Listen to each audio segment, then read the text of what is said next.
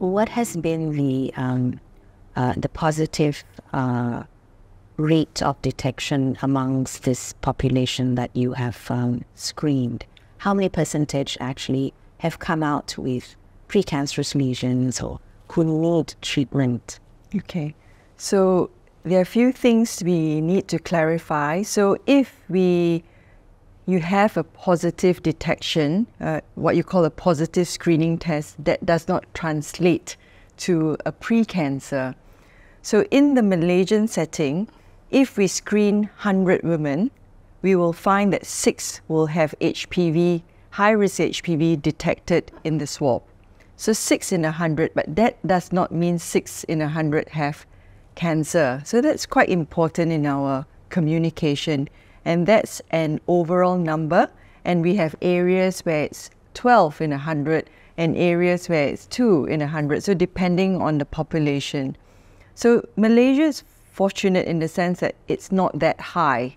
And therefore we are able to, we have the workforce, we have the facility to manage and to treat these, to review these 6 patients or 6 women, to then offer them whatever treatment is necessary. So I would say in our 25,000 screens, we've only detected about 4 to 5 advanced cancers where they've been led to care and they are survivors now.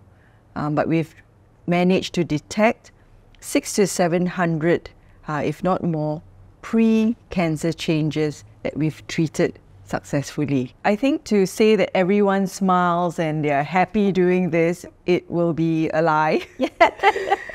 I as a Malaysian or Malaysian population, we don't even use tampons. You know, we're not comfortable with our own female anatomy. We don't understand that anatomy.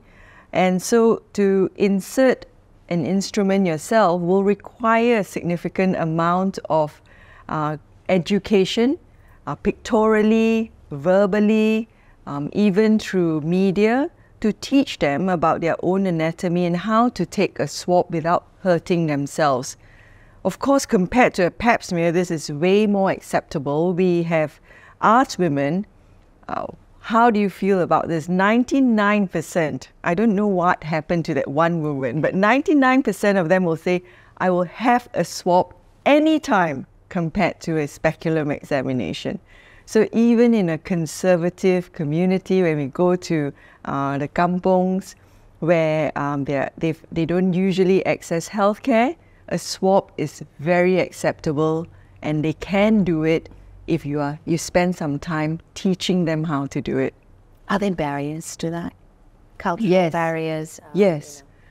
It's with everything in healthcare.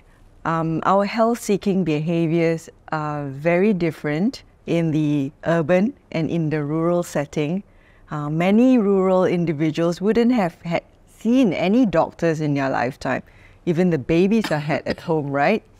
So to convince them when they are well, to say, have this test done, where they have doubts of, that will prevent you from getting sick. That is a major barrier, major barrier to change health-seeking behavior. To say that we can do something that will not incur cost to you in our program. And of course, I say this because many people fear having a test done, because when they have the test done, the unknown of going to the hospital, the financial implications are great, and that's out of their control. So to be able to control that narrative, to tell them what the end point is, to communicate that correctly is extremely important. It's critical. We need an army of healthcare professionals who can actually convey this narrative. We can and we must. We must do that. Even if it's not a perfect message, initially we have to get started compared to not having anything done at all. One of the things is the unknown, and we talk about stigma and fear. We have had data to show that when someone has an abnormal screening test, 87% of them already think they have cancer. They think they have cancer. Imagine that fear, the anxiety. And they stop having any relationship with their husbands until they are seen. But what our data shows that as soon as they've seen a healthcare professional, the stress level and everything goes down to nothing, and the sense of well-being goes up to 90%. They then say that, I feel good that I've done something about that. So we have data to show that. So what this tells us is that we really have a lot of work to do. We need to communicate that information and deal with the anxiety and unknown more effectively. So the vaccines, the swabs, that's all sorted out. I think it's how to reach and how to deliver that message. And I want to say that in my career, self-collection has been the biggest breakthrough in cervical cancer prevention.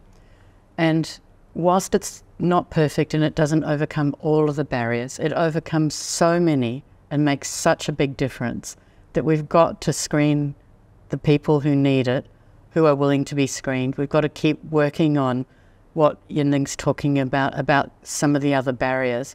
But, you know, some of the barriers are cultural and are overcome through bodily autonomy, through the patient being able to take the sample themselves rather than have another person in that part of their anatomy. So I think one of the things we do is we always want to improve what we're doing, and we focus on what's not working, and it's important that we do that because that's how things will get better. But we were talking about this morning. We've really got to put this in the context of how big a breakthrough this is. Breakthroughs aren't perfect, but this has moved the dial in a way I have never seen in over 20 years of working in cervical screening, and definitely, I think, is going to be critical in achieving the coverage and acceptability that we need in Malaysia, but also globally. And as an oncologist, we've never been able to say that we can eliminate a cancer.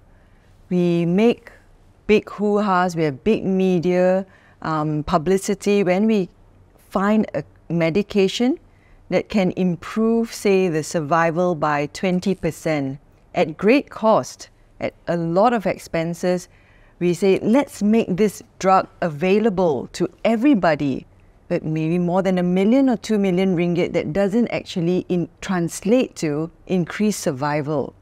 But here we have a simple intervention. It's not sexy, but it's an intervention that if you do it early enough, we eliminate a cancer. That's a very powerful message that we need to get across. I've always spoken about using the words treatment and cure in cancer very carefully.